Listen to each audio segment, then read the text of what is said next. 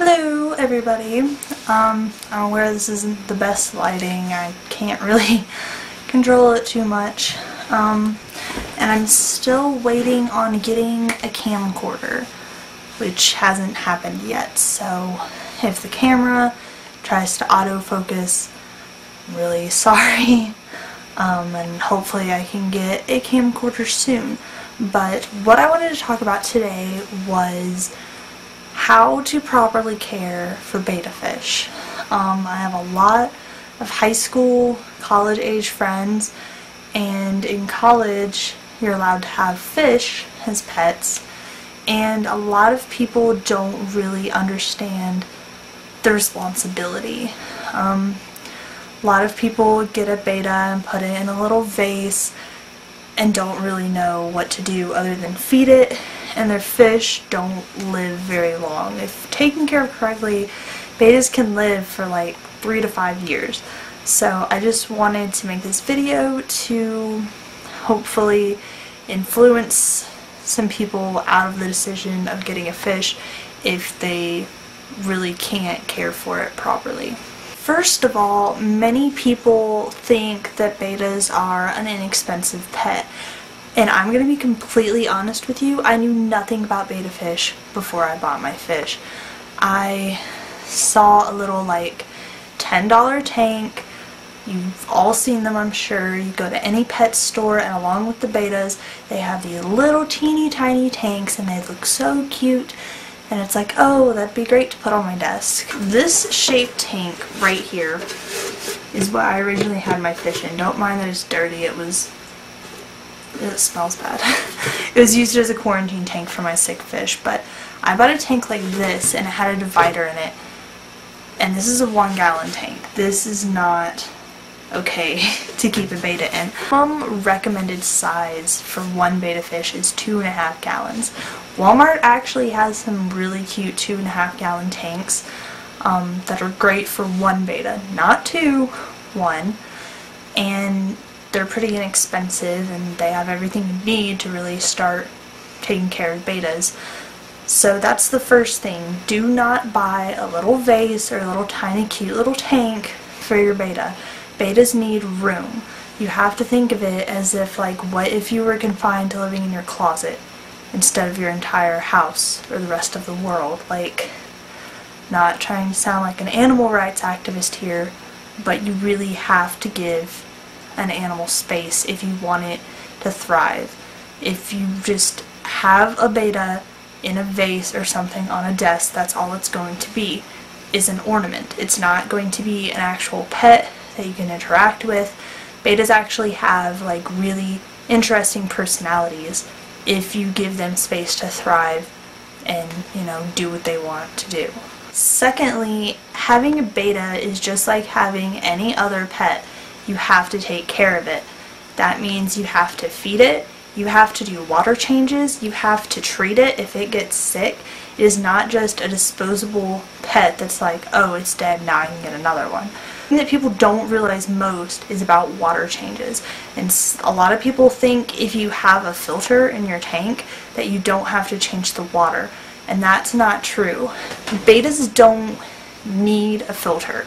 If you do water changes correctly and consistently, they don't need a filter. Most betta tanks, 2.5 gallons or over, can deal with a 50% water change once a week. That is 20-30 minutes out of your entire week to care for these fish so they can actually thrive. It's not that hard, and it just really upsets me that people keep their fish in these tiny little confined spaces and then wonder why they die so quickly. If your fish ends up getting sick, I know a lot of people would just put that to the wayside and let their fish die. But if you actually become involved in keeping bettas, you have to be aware of the fact that it can be quite expensive to try and save a fish. I started off with 2 fish. One of them died randomly. He showed no signs of being sick. But the other one started getting sick in about October of last year, 2011. He started getting bloated, lethargic. I spent a lot of money trying to save this fish. I bought a new heater so I could put him in a quarantine tank by himself with his own heater. So I bought a heater for the main tank. I had to buy aquarium test strips, which I'll show you what all this stuff looks like. I had to buy these test strips to test the water to rule out any kind of chemical problem, because that's another thing with bettas. You can't just use any water. You have to get a water dechlorinator to strip the water of any kind of chlorine or chloramines or anything like that. That's very important, and a lot of people probably don't know that either. But I ended up buying my fish both of these medications, Maricin and Maricin 2. This one was about $8 for an 8-pack, and this was like $20 for a 24-pack. And I also ended up buying Maricin Plus, and this was like $7 or $8. All of this to try to save my fish, and he ended up dying in March. So he lived quite a long time, but it's expensive if you're really going to take care of your fish the correct way. Overall, bettas are really relatively inexpensive, easy pets to have if you do your research first. You're going to have to buy a tank, at least 2.5 gallons.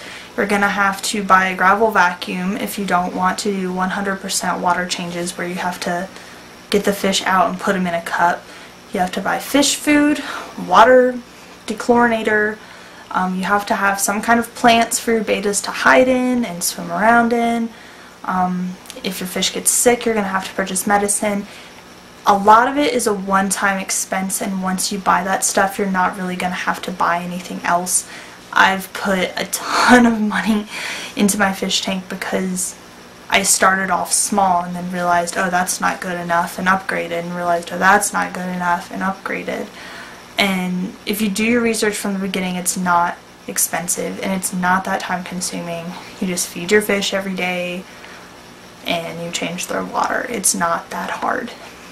So I'm not trying to discourage anyone from getting a betta. They're actually really interesting, and a lot of people make fun of me because I'm so involved with my fish, but they're actually really engaging and interesting creatures if taken care of correctly.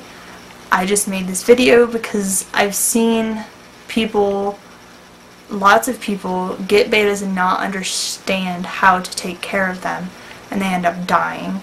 And I just hope I can get the message across how to actually take care of these fish.